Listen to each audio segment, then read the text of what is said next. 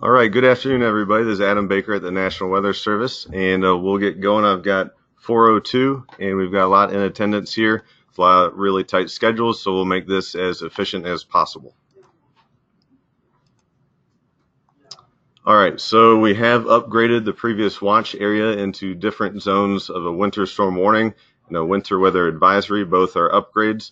This is due to a strong Arctic cold front that's going to be pushing through the area early tomorrow morning and skirting out pretty quickly by midday.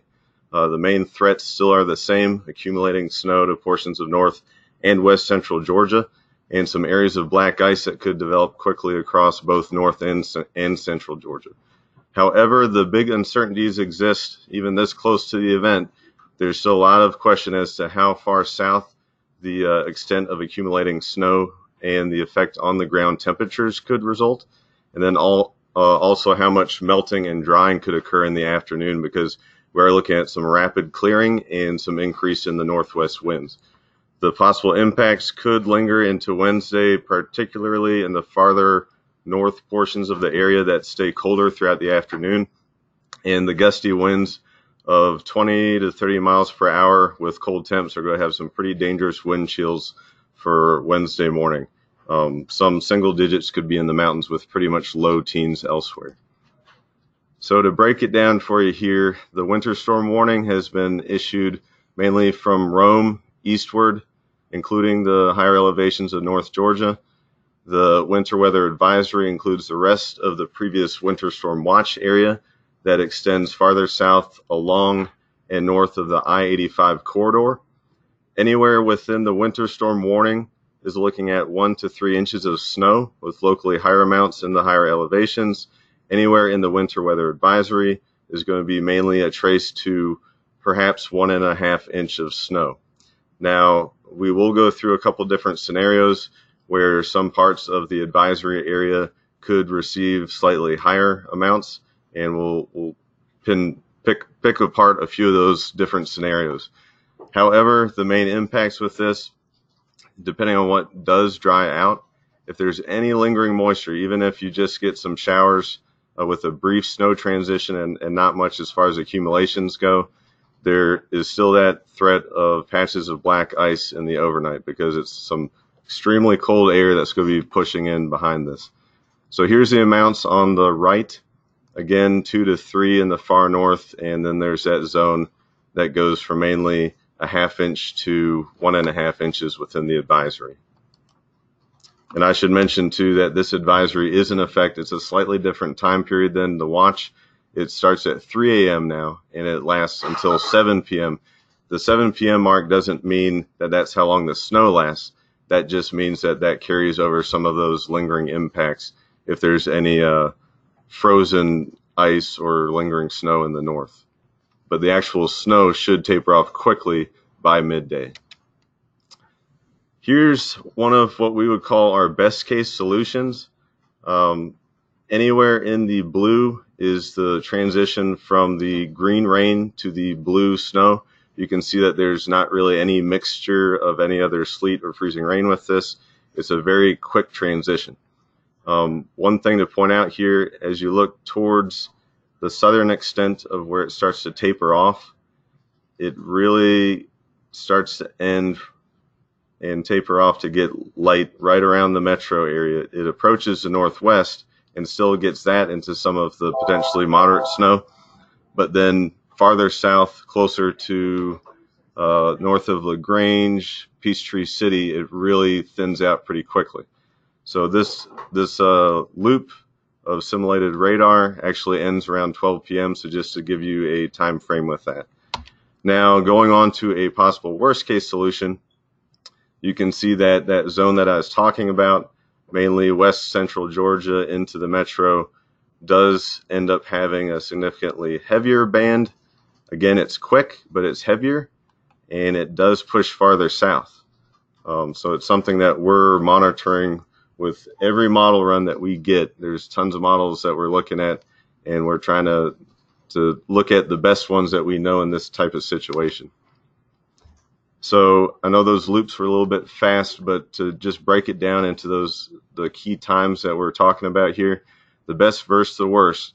that same zone, here's what we're trying to split hairs on. So there's that situation here on the right could still develop.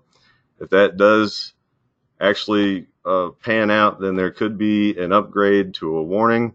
There could be a more southern extent to the advisory, or we could just hold still with what we have. But we will make updates as soon as we see more certainty with this. Okay, so the timing of below freezing temps have slightly changed on the left from yesterday. They're a little bit quicker to move into North Georgia. So this is before 7 a.m. Anywhere along and north of this zone should be hitting the freezing mark. So that's where, even if you're going to have the snow transition possibly 1 to 2 hours before these times, but the time that you'd actually have the ground get to freezing is what we're depicting here. The 10 a.m. line is a little bit farther south, so it's a little bit quicker, approaching that northwest metro area by 10. Again, the snow transition could be an hour or two earlier than this, so Metro Atlanta could see some snow start to transition as early as 8 or 9 a.m. It does slow down, though. We actually just kind of hold steady here from pretty much 10 a.m. to about 4 or 5 p.m. with little progression of that below 32 line. And then once we get a better surge as the sun starts to decrease its angle and we start to cool off in conjunction with that colder air mass, it really starts to push farther south and east quickly. So by 8 p.m., a large chunk of central Georgia is now below freezing, and then the rest of the area all sub-freezing by 11 p.m. So a little bit earlier start to approaching the middle part of the area, but then lags and stays steady. So something else that we're splitting hairs on with the 30 to 33 degree mark for surface temperatures. Overnight lows, this is as low as you're expected to get for the overnight. Many areas in the upper teens to low 20s, and the mountains should actually be even approaching the low teens. Okay, so we looked at temperature timing. So let's look at the rain-snow transition timing here. So this is little snippets of different times. 7 a.m., the main, if there's a mix of rain and snow, that's the pink. If it's all snow transition, that's the blue, and then green is rain. So we see that pink transition mark start to impinge along that I-85 corridor by 10 a.m. and then by 1 p.m. you can see there's little progression at all to that zone. But the good news is that by 1 p.m. things should quickly be starting to dry out and diminish across the area. So we're still watching this area here, okay?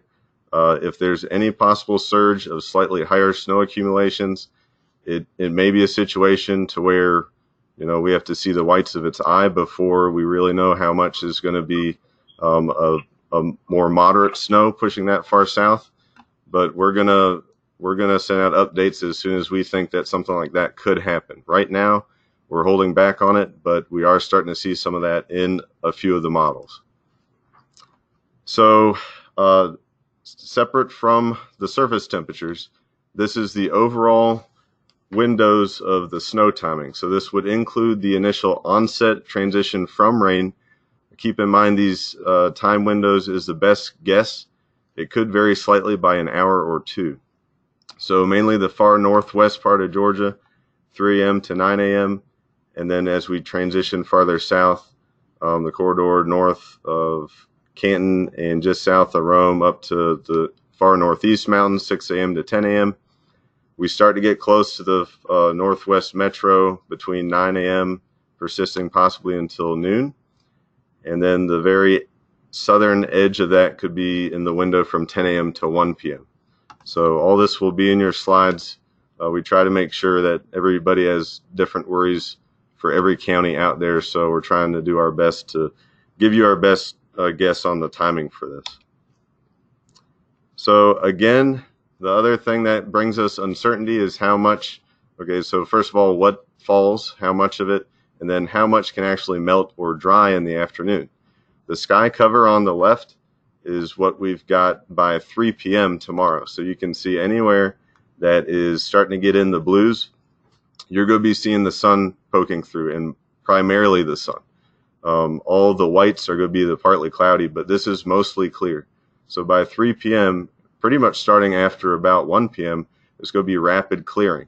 So that means that the sun is going to start to impact things. Now, if it's shaded or if it's under an overpass, then of course that's going to be a lot harder for the sun to have an impact.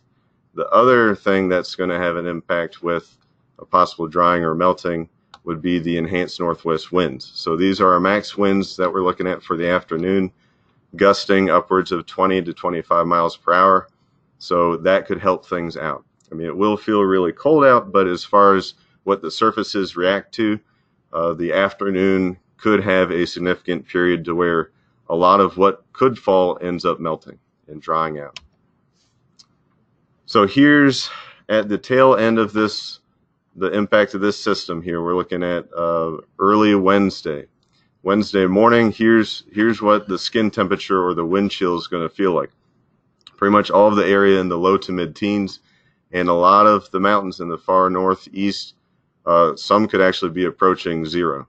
So this could very well warrant a wind chill advisory. Anything that's 5 degrees or lower for wind chills would be advisory criteria. So that could be another product that comes out with other updates. The afternoon highs for Wednesday on the right are here. Now that could be delayed if there's still anything on the ground. Primarily we're thinking, if there's anything heavier that ends up in parts of the west or parts of the far north, it could delay some of this warming into the day, but these are the temps that we expect by early to mid-afternoon. So most all areas do go above freezing. If there's a key time for reaching above freezing, it looks like most areas in the warning and, well, I would say most areas in the current advisory area would get above freezing after 12 p.m. The warning area could have some of those higher elevations that still stay close to freezing. Any change to this, we're going to update too, but that's our current thinking right now. All right, so in summary, again, we did upgrade to winter storm warning and winter weather advisories.